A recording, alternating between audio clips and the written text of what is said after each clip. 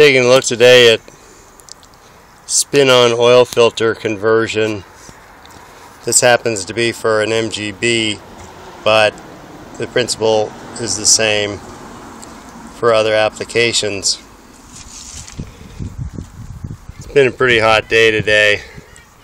One of us is pretty much conked out. Anyway, as I was saying, this is for a MGB, and the way this would work, your stock filter is a canister. This adapter goes onto the engine, and the canister, which I don't have, fits onto here. It's a big metal can with a bolt going up the middle, and it's got a replaceable element inside. So to change the oil, you take the bolt out, take the canister off, replace the element, put the canister and the new element back on. And I guess some people find that too difficult, and I agree. Sometimes it's tough to get the canister to seal again properly. So these spin-on adapters exist, and the way this works, take off the canister, put this adapter in its place, then they give you this special bolt. Special bolt goes up the middle. Then your spin-on filter spins on, as the name implies, and you wind up with this sandwich: the spin-on filter and the adapter, and then the original connection to the engine. My concern here,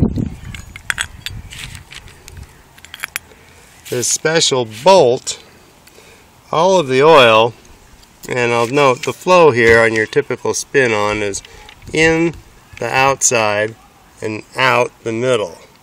So as the oil is coming out the middle, it's going up the center here, but then it has to pass through these 4 holes to get to the engine. And I've got an 11/64 drill in my hand. That's approximately the size of these holes. I could not get the next size drill to pass through. So I did some math figuring. 11/6, here's my calculator to prove it. 11/64 hole, that's 0.1719 in decimal. It's an area of 0.0232 square inches. There's 4 holes. That's a total of 0.0928 square inches. So what is stock? Well, I'll take a few steps here.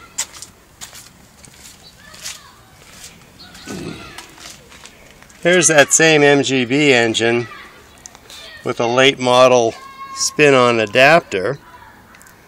And this is really the best way to go with the MGB. Just get one of these late model adapters and put your spin on like the factory did. But the point here is the hole up the center in the factory arrangement is 7/16. Frankly, this is a little small. I've seen these at a 1/2 inch, even at 9/16 of an inch. But on the conservative side, and by direct measurement, this is stock is 7/16. So taking a walk back,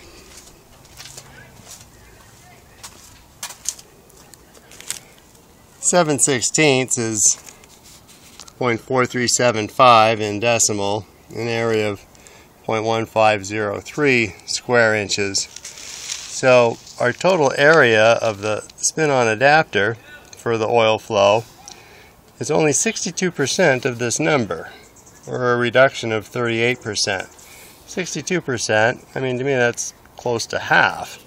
So all of the oil is being forced through an area that is just 62% of, in my mind, what it should be. And I mean, just intuitively, imagine all of the oil to lubricate the engine has to get through these 4 small passages. Not only is the area much smaller, but the oil has to turn 45 degrees to get through each of these holes, which is also going to be a restriction.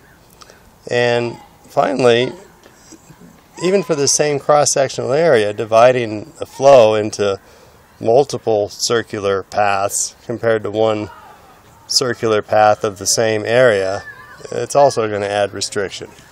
So for three reasons, you're adding restriction to the oil flow path.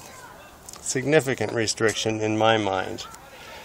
Now some have argued, well, you've got a bypass, and if this restriction or a plugged filter gets to be too much, it'll just go into bypass.